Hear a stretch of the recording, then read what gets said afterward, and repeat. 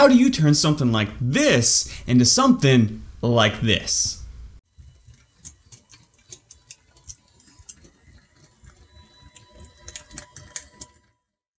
Hey everybody, my name is Brennan Bro and welcome to my channel where I cover different robotics, drone, and other tech gadget projects.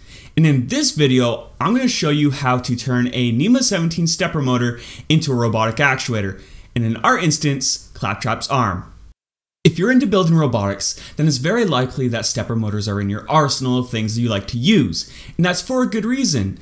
Not only are they very precise, but they're easy to control. One downfall, on the other hand, is that they lack torque. And one way that you can overcome that is with a gearbox. And in this video, we're going to be using a very particular gearbox called a planetary gearbox.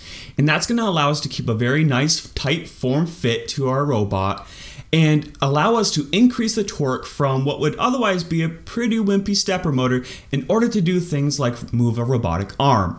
So with all of that said, let's not waste any time, let's get into the build.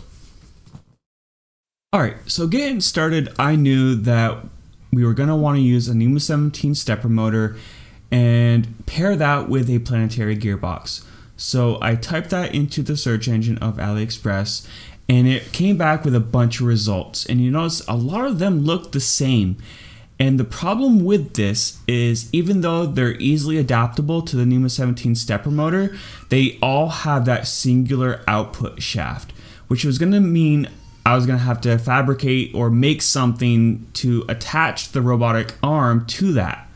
So I wanted something a little bit better, and what I ended up finding was this one down here.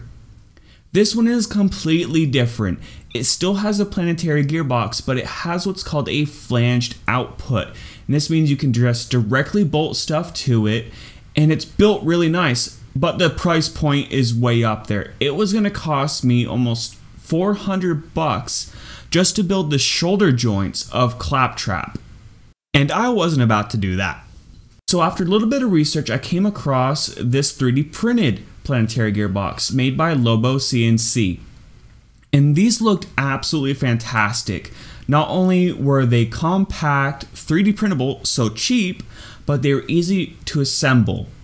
And you can even see in the pictures that they made a robotic arm with these actuators. So I went ahead and downloaded all the STL files, and it has 3 different sizes, which is really nice, just in case I have to accommodate different form factors to make sure that everything fits within Claptrap himself. The next thing that really drew me to these actuators was the reduction. So the reduction here is 38.4 to 1. So what that means is that it would take 38.4 rotations of the input shaft to create 1 rotation on the output shaft. And what that does is greatly increase the torque from that actuator. Now the NEMA 17 stepper motor I have has a relatively small torque. It has just under 64 ounce-inches or 45 newton centimeters. And with this gearing reduction, I would be able to achieve just over 2400 ounce-inches or 1700 newton centimeters. That is a huge jump, and I think that's going to do really well for our robotic arm. So let's go ahead and get all these files onto the printer. I started off 3D printing some parts, cleaned them up, make sure there wasn't any fuzzies on there. Put the sun gear and the base plate on with some M3 screws. Now it's really important to make sure that these are flush because you don't want any of the gears hitting it as they turn. Using some Gorilla Glue gel, I put the nuts in the output shaft of the actuator. And it gave me a little bit of problems, but I was able to coerce it in there with some screwdrivers.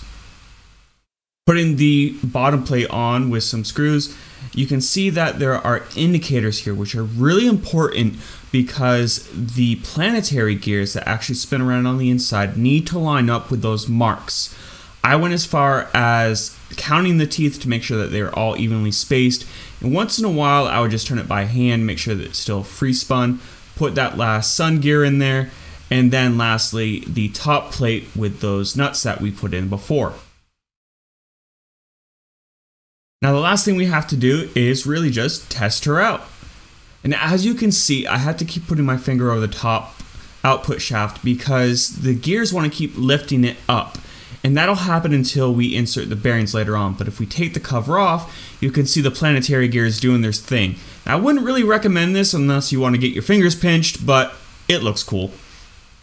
So taking the whole gearbox off, I wanted to show you how much torque the NEMA 17 motor has, or rather the lack thereof. Now if we put that back on, you can see that I'm putting a lot of pressure on with my fingers, and while I'm able to stall it, the torque coming out of the flange is a lot higher than just the NEMA 17 motor by itself. Now the next thing that we have to do is insert the bearings, or in our case, it's going to be 7mm BBs. And I'm using my wife's half cup measuring cup here, so shh, don't tell her, but just inserting them in the cutouts that were provided by the designer and sliding them along the track. I'm using an Allen wrench here, but really I would recommend something that was a little softer because you don't want to mark up these BBs at all. More friction means less torque at the end. Everything's put all together, and let's do one final test run. And it looks like it's spinning really well. And if I turn it off to the side, you can see that that top output shaft no longer tries to lift up off.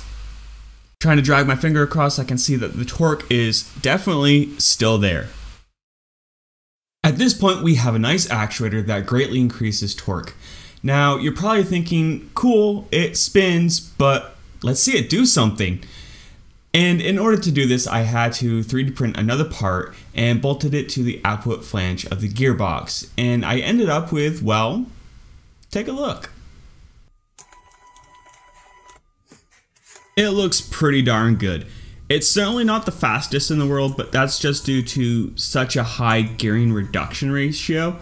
And that could be solved by either changing the actual gearing itself or the delay in between the steps of the stepper motor itself.